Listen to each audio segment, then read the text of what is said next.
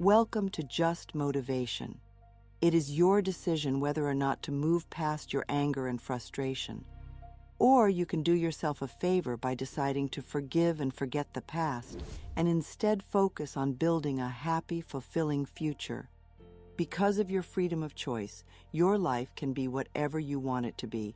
Let's discuss success or wealth if that's how you see it. Discussing or dwelling on one's financial woes will never lead to their resolution. This kind of thinking is fruitless and will not lead to success. Thinking about one's lack only leads to more lack, while thinking about one's gratitude leads to abundance. There aren't many statements or mindsets that will reliably keep wealth out of reach. Feeling envious of other people's wealth is a sign of envy. It just creates a barrier in your own flow. If you're open to new ways of thinking about money, you'll find that you have more of it. Money is always tight these days. That's a terrible thing to say about us. Furthermore, the $1 is spent more quickly than it is earned. This is the reality of poverty, fearing the worst mentally. What you think of yourself and the world is the only thing the universe can react to.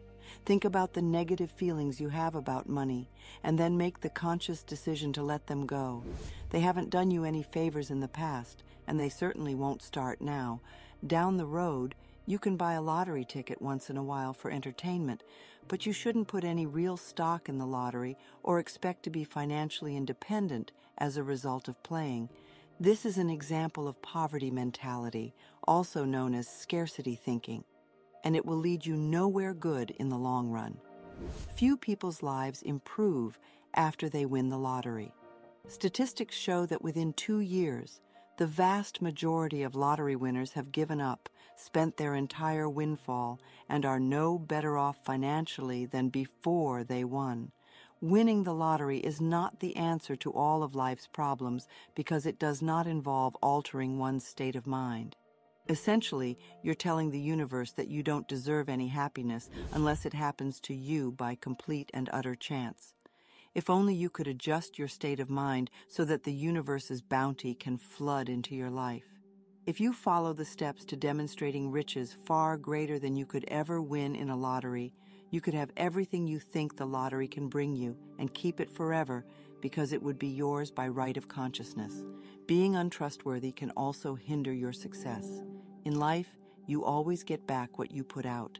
If you take what you need from life, life will take what it needs from you. That's how easy it is. You might think you're not a thief. Do you plan on stealing office supplies like paper clips and stamps? Or perhaps you're someone who steals time, or maybe you steal respect from others, or maybe you steal relationships. All of these things add up and are a way of telling the universe that you don't feel you deserve the good things in life, and so you have to steal them. Learn to recognize the thoughts that are preventing money from entering your life. The next step is to replace those false beliefs with more positive, productive ones. Even if no one in your family has ever done this before, you can train your mind to accept the idea of financial success. We need to adopt a mindset focused on prosperity if we are to achieve it. I've found great success with 2 prosperity affirmations I've been using for a while now. They'll help you out too. First, I'm always making more money. Second, it seems like I am always on the winning side of things. When I first started using them, I was severely strapped for cash. However, through diligent training, I was able to realize my goals. For quite some time, I suppose. In my opinion, business is a place where people can find mutual blessing and success. Trying to get one over on another person in business is something I just can't wrap my head around. It doesn't sound like a very happy existence to me. If only people were more willing to share the wealth that exists in the world. Hay House, my publishing company, has a long history of being honest, honorable, reliable, hardworking, and generous. Money can't be kept out of the unit when you live like that. You can find benefits in verse at every turn. We now have such a fantastic reputation in the publishing industry that we have to turn away business. We don't want to get too big and lose that one-on-one connection with our customers. If I, a neglected and unschooled child, can succeed, anyone can. Likewise, you can affirm joyfully once a day, "I am open and receptive to all the good and abundance in the universe," by standing with your arms spread wide, and may life hear your prayers for prosperity and bless you abundantly. Use these heartfelt, meaningful affirmations to attract the Benjamins. Money seems to be drawn to me. Wherever I go to work, success of all kinds comes to me. I receive a lot of respect and am paid well. I am grateful to exist in a universe that is full of love and abundance and harmony. I've decided to stop closing myself off to the infinite wealth that exists in the world. Everything I need for survival is readily available. In life, I have faith. My mindset shifts from one of scarcity to one of abundance, has a positive effect on my bank account. I give thanks for the many blessings in my life. Wonderful surprises await me every day, and I always pay my bills with affection. And with each check, I'm happy as can be. I am a conduit for abundance. I am deserving of nothing but the best. As for me, I'll take the best now. As of right now, I am completely open to financial abundance flooding into my life. All kinds of people and places inspire me. Talking or thinking about how much of a klutz you are will never allow you to express your creativity. For as long as you use the affirmation, "I have no creativity," that is exactly what you will experience. Each of us is brimming with originality and imagination, and if we release it, it will astound and amuse us. Each of us is connected to the infinite wellspring of inspiration that is the universe. While some of us may be naturally more gifted at creative expression, we can all do it. Each day we make our lives anew. All of us are special in our own ways. Too many of us had well-intentioned adults stifle our creativity as kids. One of my teachers told me I was too tall to dance, and someone I know was told he was not artistic because he had drawn a different tree. It's ridiculous too, but as kids we just blindly followed orders. However, you are now able to surpass them. The idea that only artists can be creative is another fallacy. That's just one example of the inventiveness that's present in your life at all times, beginning with the mundane but essential process of making new cells. Everything you do, from the emotional reactions you choose at work, to the financial decisions you make, to the friendships you cultivate, and the self-perceptions you cultivate, is the result of your creativity. You could also be an excellent bedmaker, a talented cook, an innovative problem solver at work, a green-thumb gardener, or an inventive helper to others. You can express your individuality and creativity in countless other ways as well. No matter what form your artistic self-expression takes, if you'll let spirit lead the way, you'll find the happiness and fulfillment you seek in everything you do. Remember that spirit never makes a blunder. When you feel an overwhelming urge to make something or tell a story, realize that this dissatisfaction or yearning is a sign from higher powers, whatever it may be.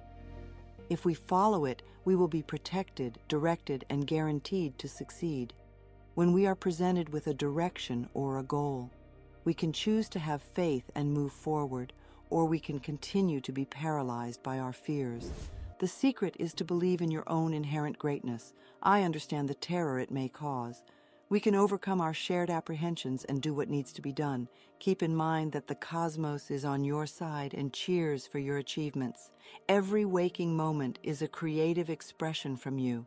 In fact, you never do anything else besides use your imagination. You are always acting in your own distinctive manner, secure in the knowledge that you can finally let go of the false notion that you lack the capacity for original thought and take on any and all ideas that come to mind. And remember that age is just a number. I was in my mid-40s before I realized the significance of my own life. I first became a teacher back when. I started a tiny publishing company when I was 50. I started learning about computers at the age of 55, taking classes and getting over my initial anxiety. At 60, I planted my first garden and am now a self-sufficient organic vegetable grower. I started taking an art class for kids when I was 70, and in my 70s, I also completely redid my handwriting. Your Handwriting Can Change Your Life by Vimala Rogers has been an inspiration to me. At the ripe old age of 75, I enrolled in an art class for adults and am now actively selling my paintings. My current art instructor has been encouraging me to explore sculpture. Concurrently, I began practicing yoga and have noticed some encouraging physical results. I decided a few months ago, at the ripe old age of 76, to challenge myself in new and unfamiliar ways by learning how to ballroom dance. I've been taking dance classes multiple times a week, and it's like coming home. Who knows what I'll end up doing in life, but I enjoy expanding my knowledge by learning about new things. But I know that until the day I die, I will continue to do my affirmations and express new creative ideas.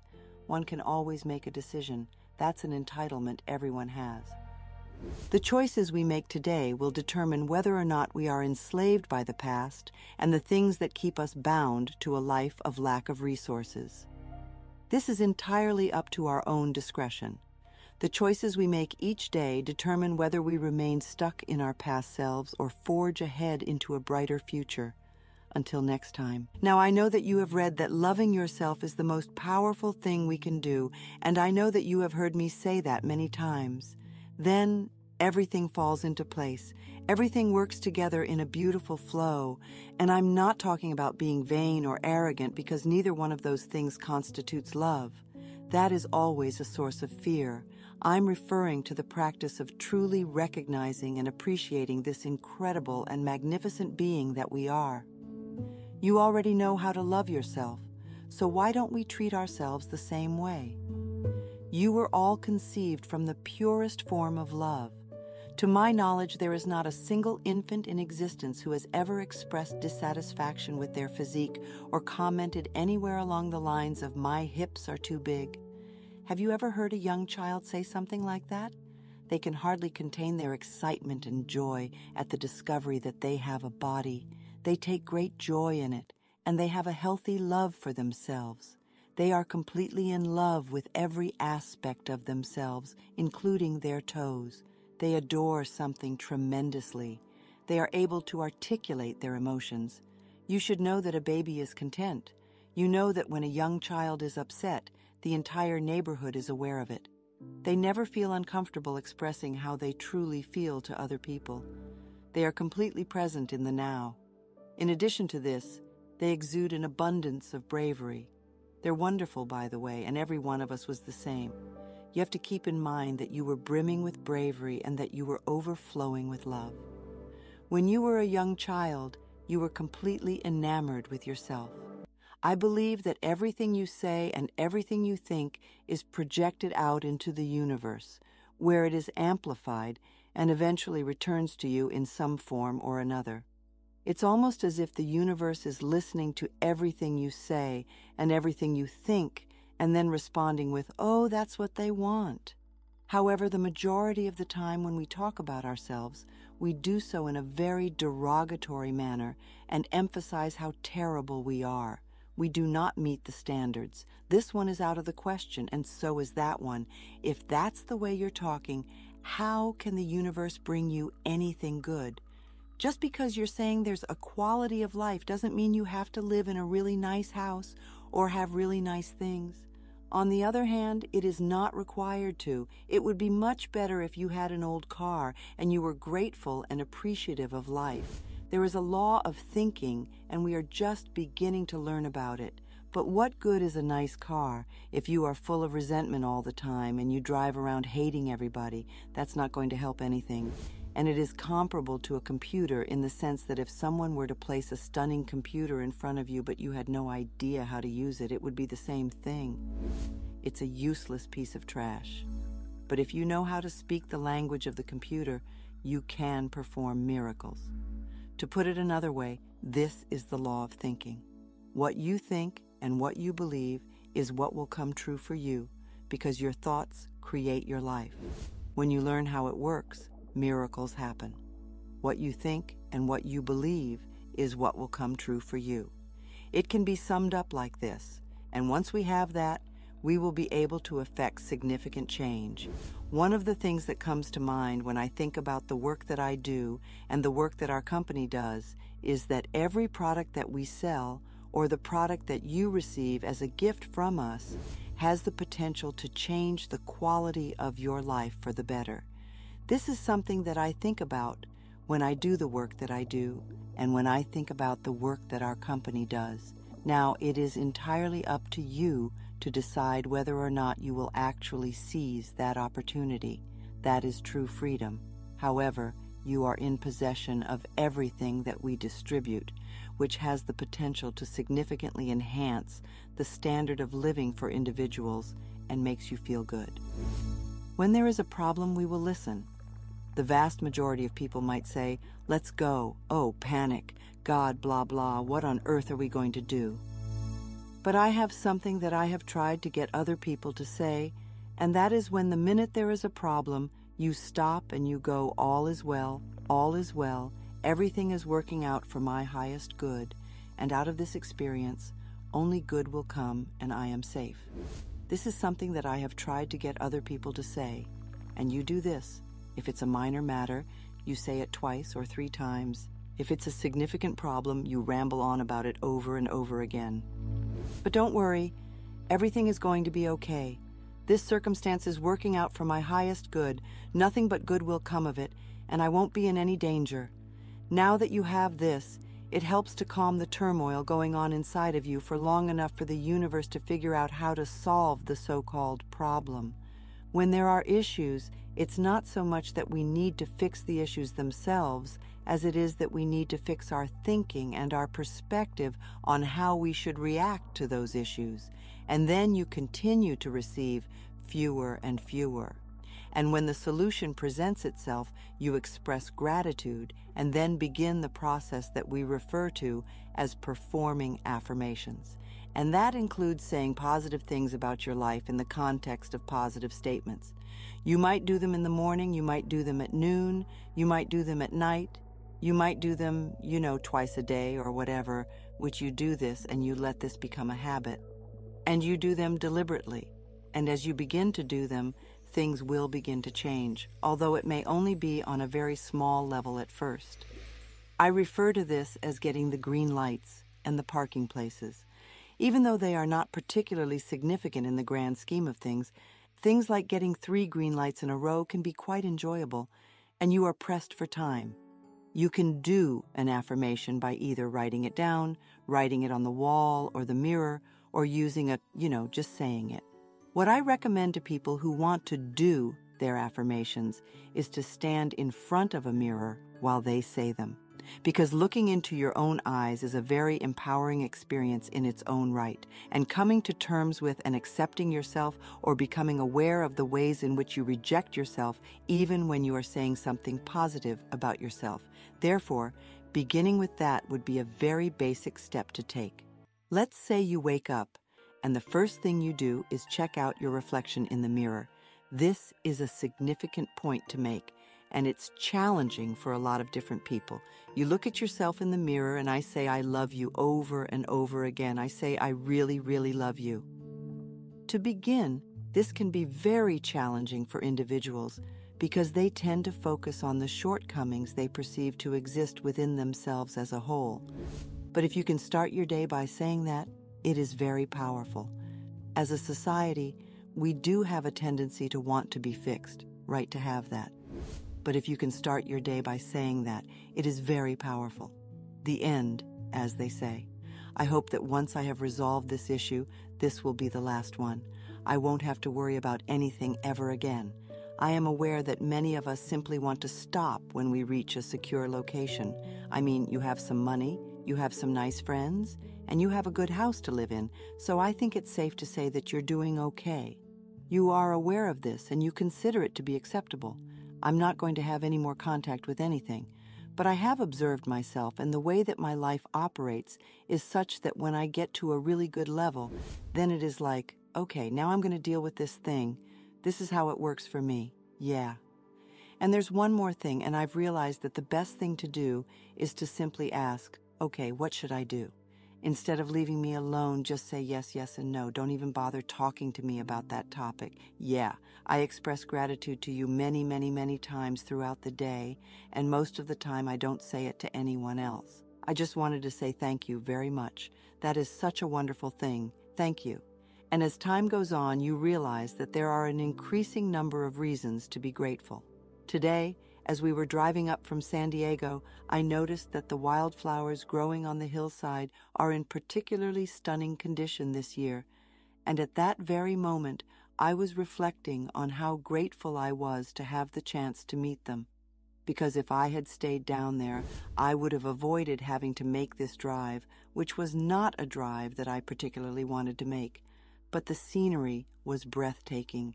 If you have deeply ingrained beliefs that you don't deserve to have good things happen to you in life, this is a problem. Due to the fact that a large number of people have it, there may be delays. And there are those who argue that affirmations aren't effective at all. I have completed them. But when they are, for example, doing prosperity affirmations, and after doing some prosperity affirmations, they say that it doesn't work and that nothing is happening, we know that they are not doing it correctly. And I respond by asking, all right, how many affirmations of abundant living did you do in a single day? They'll most likely respond with the number 3. They ask, all right, how many poverty affirmations have you done today? Throughout the day. And that could be 300. It all depends on where you're coming from and what thoughts are going through your head at the moment. You can see that I have this. One of the things that goes through my head about life is that it can only get better from here on out. And I have been emphasizing this point for a considerable amount of time. Therefore, it makes little difference to me either way. I'm not concerned about what happens in life as long as it's a good experience. You were watching Just Motivation.